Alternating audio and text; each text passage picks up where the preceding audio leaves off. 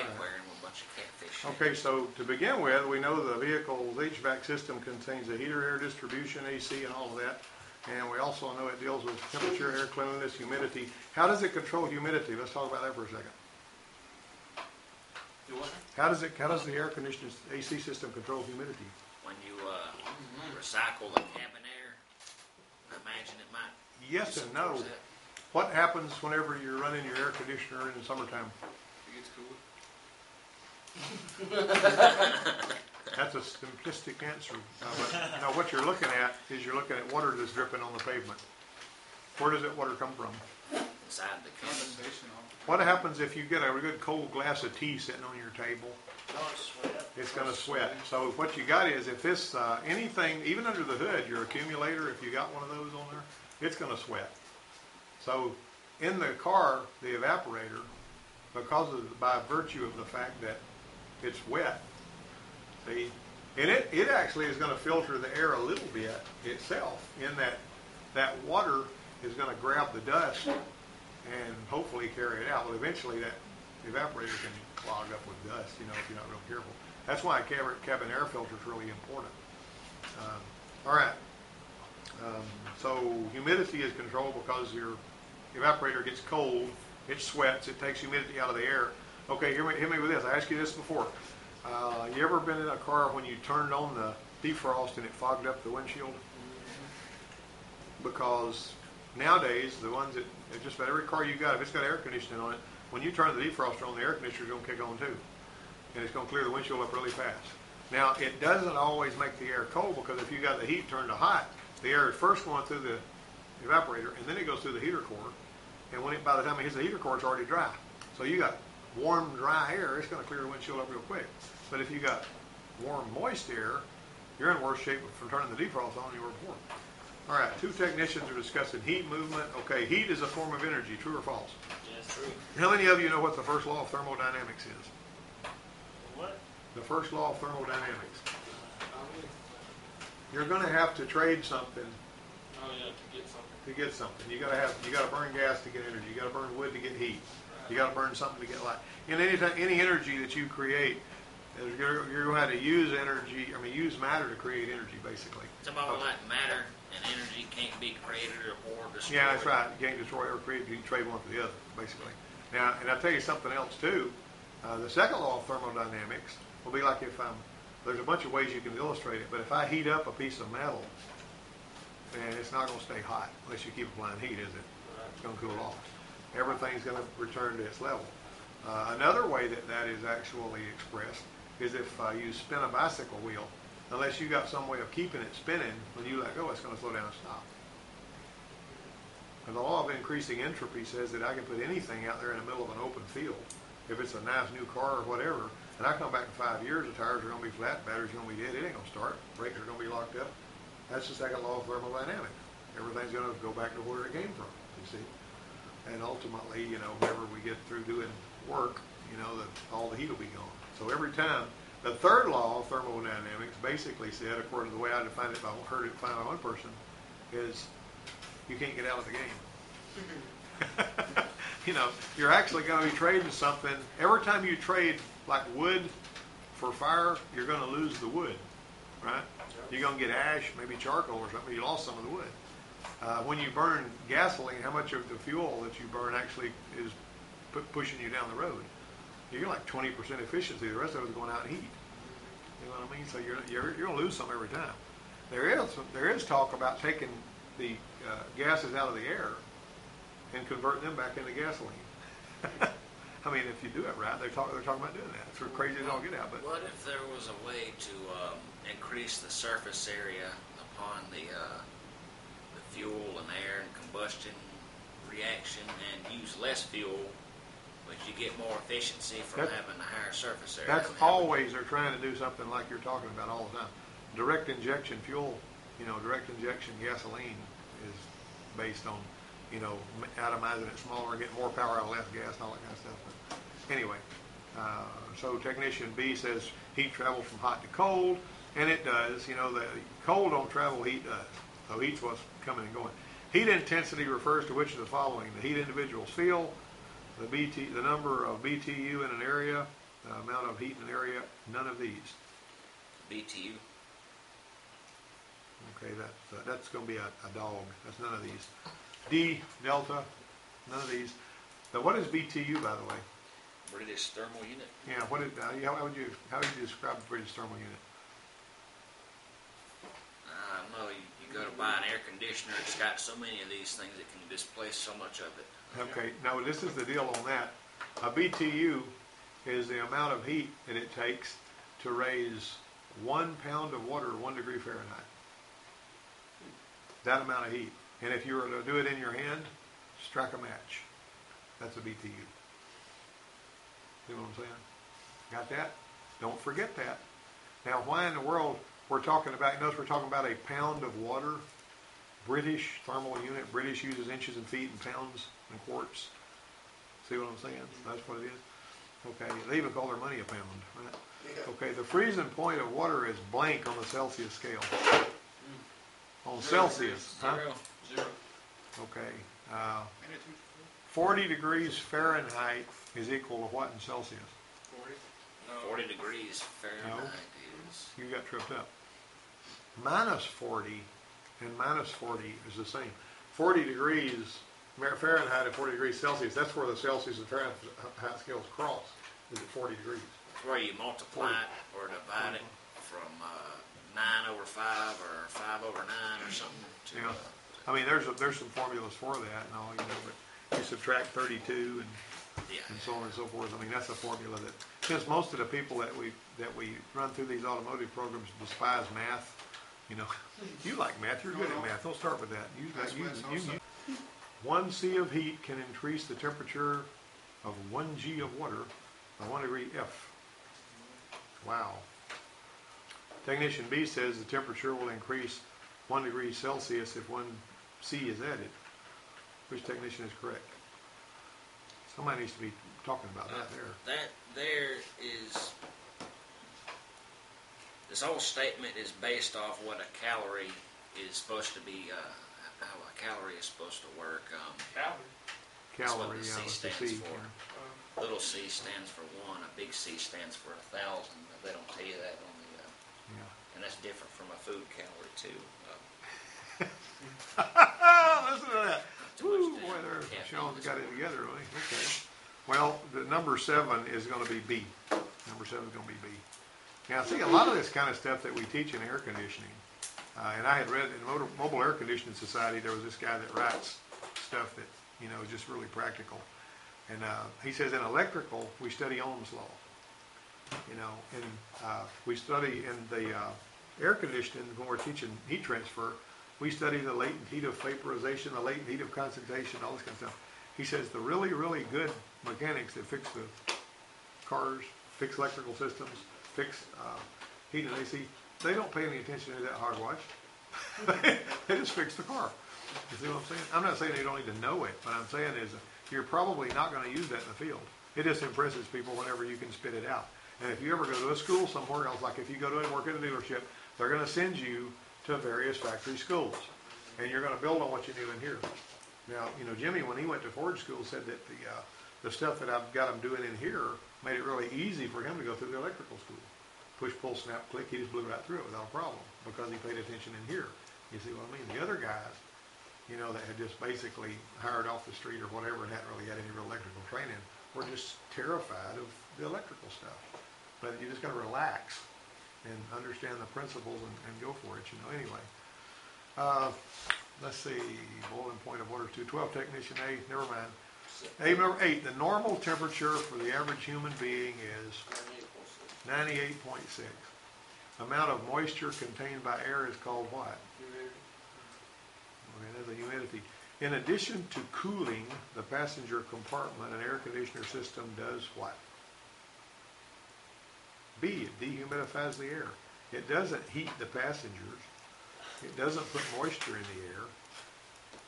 And it definitely doesn't do all of these. The purpose of air conditioning is to what? D. All of the above. It's supposed to remove moisture, remove dust and pollen, remove heat. Number 12, the main source of heat used to warm the passenger compartment is what? A. the vehicle engine. Did you know some of the diesel, them little diesels that were come out in the Jeep Liberties, actually had a thing that looked kind of like a power steering pump or something. And because of the diesel doesn't produce heat as fast as a gas burner does, this thing, whenever it would kick in, would produce heat. It was like a heat pump or an air conditioner thing that produced heat and put it in and all that. And some of your hybrid vehicles have got little electric grids and stuff that they have to use to help warm up the cabin, you know. If the engine's not running all the time, figure it out, you know. You're going to have to do something, aren't you? Okay, let's look at here. The three states of matter are what? A. Solid, liquid, and vapor. At what temperature does steel vaporize? It's got to be up there pretty good, though. At what temperature does steel vaporize?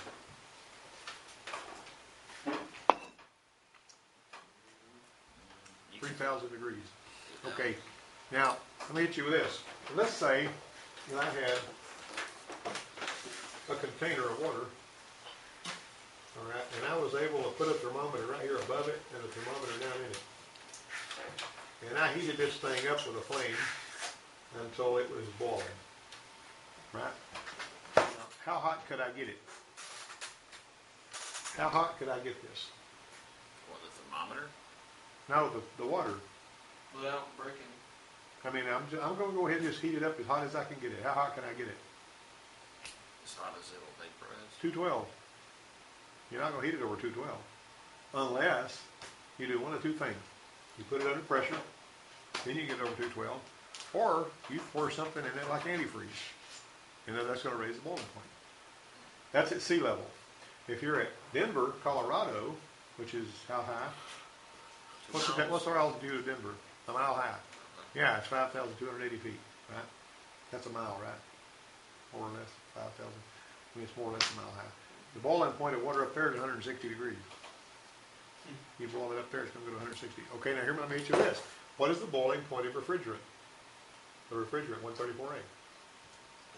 Where does it boil? You need to know this, Brandon. Yeah, Brandon, why don't you know this, man? Well, Brandon's not dozing off, but I can tell that he's sitting here thinking about what I'm going to do on the weekend, or what I'm going to do with a girlfriend, and all that. But he's not texting on his phone, and that's encouraging. Okay, so look, here's what we got. We got negative 21. Negative 21. Yeah, 21 degrees below zero. Now, What boils that? yeah. How? That's what it boils at. Huh? How? What do you mean how? How does it boil it? It says a low boiling. Haven't you ever taken one of these cans of these dust cans? You know? Hold on a second. I think I got one of those in here.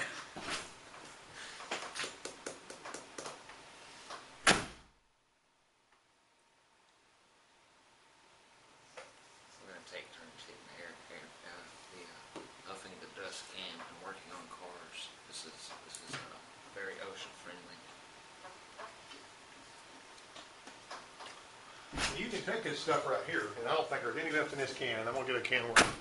This right here basically works the same way refrigerant does, but it doesn't harm the atmosphere. And this one here ain't got enough in it to do nothing.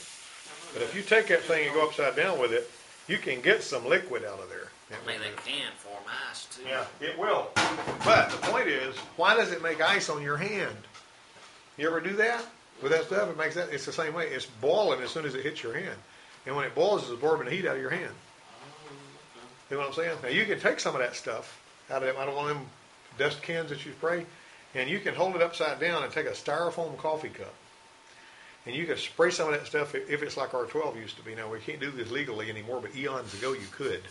But you can squirt some of that stuff in a coffee cup, a styrofoam coffee cup, and you can fill that the heat properties of that styrofoam coffee cup are such that you can fill that coffee cup half full with that liquid stuff, and it'll stay liquid. And it looks like water. Now, it's not a good idea to leave it sitting around. So if somebody drinks it, and all of a sudden their tongue is crystallized, and it breaks off. If they swallow any of it, woe to them. You're going to kill them. So don't ever do this and play a joke on anybody. I would.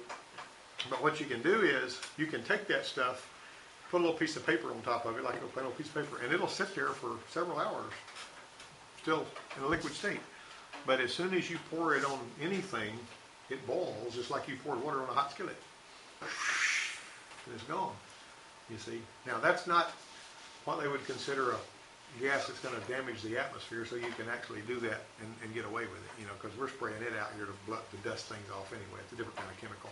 But it would work as a refrigerant. It's basically a refrigerant. You turn that can upside down and spray that and you get that liquid out of there. Or your propane gas. Well, actually, how it frosts everything out, and the boiling point on that is really low. It's below zero. So what's the melting point on mercury? It's it's naturally a liquid. In this environment it is. One of two elements. It's naturally liquid.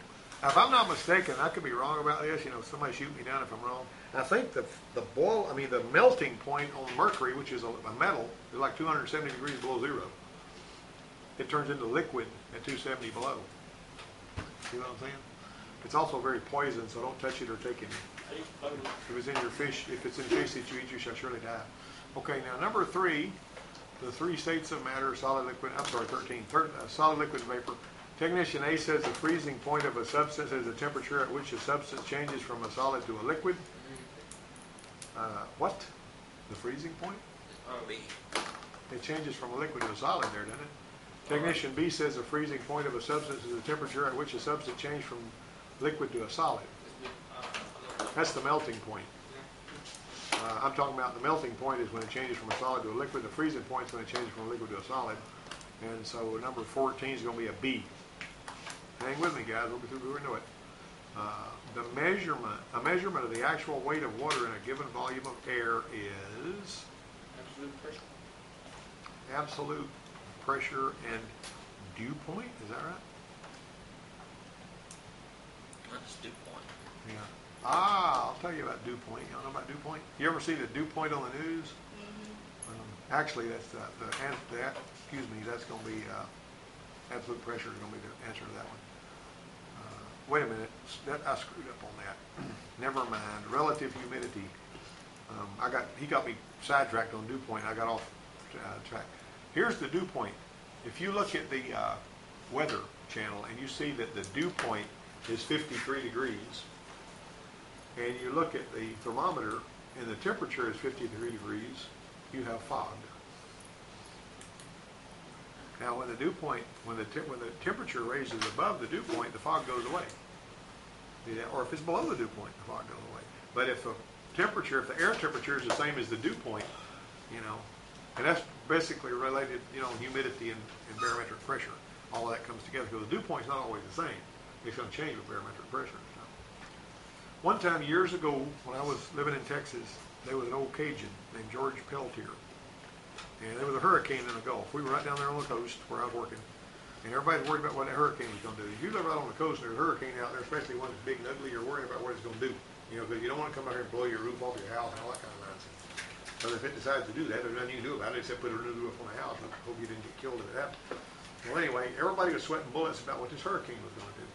And the old Cajun, he was born in like 1902 or something. He says, that hurricane's not coming here. And I said, really? What's he going to do? He says, he's going to turn and go up through northwest Mexico. And I said, well, I'm going to watch that. This old guy right here, he's been around long enough where he probably ought to know a little something. And it sat out there in the Gulf and got stronger and stronger, and then it turned and went right where he said it was going to go. And I said, how in the world can this old guy, what kind of voodoo magic is he working to know where this hurricane's going to go? And so I went to George a little bit later and says, George, how did you know where that hurricane was going to go? He said, I just watched the weather. Wherever the low pressure is where it's going to go. I mean, he was doing it scientifically, and I thought he was, doing some kind of, sprinkling sand out here and burning incense or something. I didn't have a clue. But he just said, I looked at the areas of low pressure on the map, and that's where the hurricane is going to go. Where high pressure is going to stay out. Okay, here's another question. What causes deserts? Deserts? Yeah. Lack of moisture. Outstanding performance. I understood that. That's okay. That's all right. Never mind. I'm gonna say this once, and you guys are going to have to remember it for next week's pop test. Got it? Subtropical semi-permanent anticyclones. What? That's what causes deserts. Subtropical semi-permanent anticyclones. You'll find one sitting over the Mojave Desert. You'll find one sitting over the Sahara. That's where they stay. The high pressure keeps areas of high pressure air, and it keeps storms and rain out. They don't come in there. You know what I'm saying? That's basically what causes deserts. Okay, you guys learned something about climate, didn't you? Okay, now then, it has nothing to do with carbon dioxide, by the way. All right, the deserts have been there for a long time. The amount of water that air can hold depends on what? The air temperature. The air temperature. Thus the dew point, you see. 1 British thermal unit is equal to how many calories? 1 British thermal unit is equal to how many calories? What do you think? 252. Come in here, young lady. She's bringing me some dishwashing soap. You know what we're going to use this for? I already know. Wash your hands. No, we're going to try to get the oil out of that engine, out of that cooling system. Okay. We already used up some. No, we're going to use up some more. Yeah, that was a mess. All right. Now, 252 is the right answer to that. 17. 252 calories per British thermal unit. Okay, which of the following is true about heat?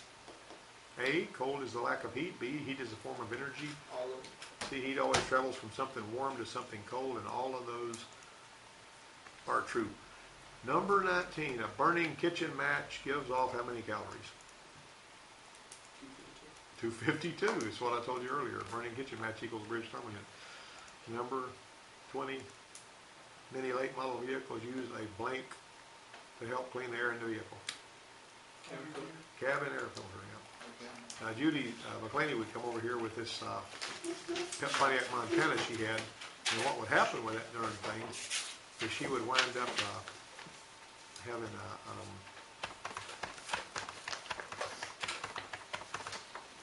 airflow would be lousy, and so I would say, well, if the airflow is lousy, let's look at the cabin air filters. On that one, you pull the glove box down, and you reach in there and you pull out those cabin air filters. There's 2 of them. You pull one out, and then you slide the other over, and you pull it out.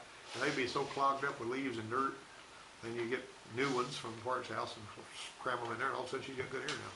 Now, there is a Buick, the 99 Buick, the one with the supercharger on it, that had that stupid pulley that had a left-hand thread bolt, and the book said nothing about it, and we stripped out the threads and had to fix that and all. Well, there was no reason for it to be left-hand thread, because the bolt was turning, the pulley was turning in the direction that it should have tightened the bolt, not loosened it, if it was right-hand thread. And so Tyler's over here trying to take the doggone thing off, and you look in the book, and it just says take the bolt out and pull the thing off. And he's really grunting and straining on that thing, and it's screwed in aluminum, and he can't get it to move. But when it finally does move, it won't come out. It's just turning around and around and around. So anyway, I said, well, so anyway, he had the snap to turn it the other way, and he got it out of there. And doggone if it didn't have left-hand thread on it. And I was thinking, why did they put left-hand thread on this thing? I mean, I'm thinking, wait a minute, remember what I told you, if the pulley has grooves, it's turning the same direction as the engine. If the pulley is flat, it's turning the opposite direction, because the back of the belt's driving it, right? Okay, so if it had been a flat pulley, I could have understood that, because it would be prone to screw the bolt out, you see. But on that one, it's turning to the clockwise direction, but they put a left-hand thread bolt in it and didn't tell us about it. Which semester was that? Last semester? Yeah, that white Buick. Yeah, we fought with that darn thing. We had to put a helicoil in there, but I got to thinking, why do I need a left-hand thread helicoil? Because, you could buy one, 10 millimeter, 1.5 thread pitch, left-hand thread helicoil. The kit was $200. I said, I'll never use that again. I ain't going to buy that. We just go ahead and put a right-hand thread helicoil in there, because it's going to be okay. It's not going to screw out of there. But anyway, we did that. That was on a Buick with a supercharger. Yeah, that supercharger pulley was the one. Yeah, that Buick with a supercharger. It doesn't have an intercooler, but it's got a supercharger. Isn't that strange? Okay, now you can do that, but the long and the short of it was, I even said that if you ever, to go on record here, 99 Buick 3.8 supercharged, that pulley that's all the way to the front, that's closest to the radiator, that's on the belt that drives supercharger. Remember, if you ever have to change that pulley, that son of a gun is it's an idler. It's left-hand thread. So you got to turn it to the right. Pulley on the supercharger? Huh? No, it's an idler pulley that the belt goes around. Oh, okay. It's the farthest forward. you know. But I mean, the pulley on the supercharger and all that stuff, you know, you'd expect crazy stuff there. But not on just a plain old idler that had grooves in it. You know, looking at the pulley, even if you're thinking about it like a mechanic, you'd say, well, this pulley turns clockwise when I'm looking at the pulley, so there would be no reason for them to put left-hand threads because that might screw the bolt out if the bearing ever locked up. You know. Anyway, that was a smackdown. But that particular car, you know, I was going to tell you about that because of the heat and air conditioning thing. There's no heat. Oh yeah, I had to change the camera. Yeah. Well, now, yeah, we did that, but it still doesn't have heat worth a toot. And it's similar to what you got going on with yours. And so we're going to have to get around to that too. But in the meantime, everybody that's working on big, solid, heavy duty, you notice I didn't throw you a bunch of worksheets this week because everybody's up to here. Everybody's standing on their head and the work that we got to get done.